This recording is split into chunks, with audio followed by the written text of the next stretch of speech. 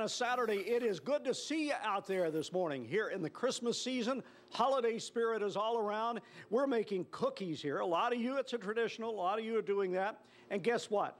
If you make cookies, one of the best parts is you get to sample the cookie dough. Greg, let's show them what we're doing here. Greg has been eating a lot of this too. Got to have the cookie dough. Now, we'll watch this whole process here in just a moment. What he's doing, he's just rolling it through the machine. That's just a big old roller, isn't it? Yes, sir. Exactly what it is. Just takes the place of a hand rolling machine. Now, I'm going to share a forecast with you right quick. Then we'll show these cookies being cut out. We'll find out what happens then.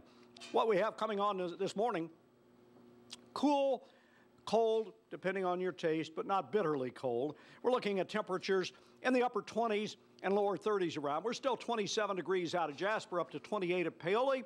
29 down at Lebanon, Springfield, 29 at Bardstown, dropped a degree there, 31 in Frankfort, St. Matthews, 30 degrees. Here in the Shelby Road and Hurstbourne Lane area, we're running about 30 degrees also. Inside the bakery here, it's about 90 degrees. Feels like summertime. It's not that hot, but it's very comfortable in here. Let's take a look at our First Alert Storm Team Christmas week forecast for you. It's cool and dry this weekend. Temperatures in the mid to upper 40s. Monday will be a decent day, but then late Monday night, we get a system through. Chance for showers late Monday night, ending in sprinkles on Tuesday. Midweek system comes through, and now the preview forecast for the Christmas holiday weekend. What's it going to be? Well, I don't know if you're going to need the sleds. The way it's looking right now, no. It will be cold. Temperatures in the 30s, Christmas Eve and Christmas Day.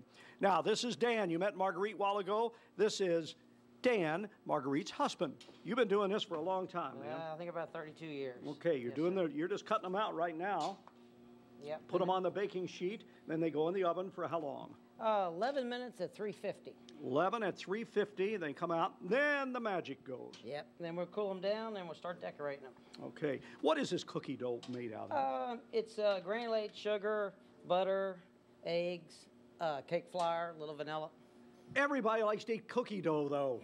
Yeah, everybody loves. Probably sell that stuff by itself. Loves the raw cookie dough. I have known people. I will not name names, but I know people that have bought it in the tube, in the freezer compartment at Kroger, and take it home and eat it.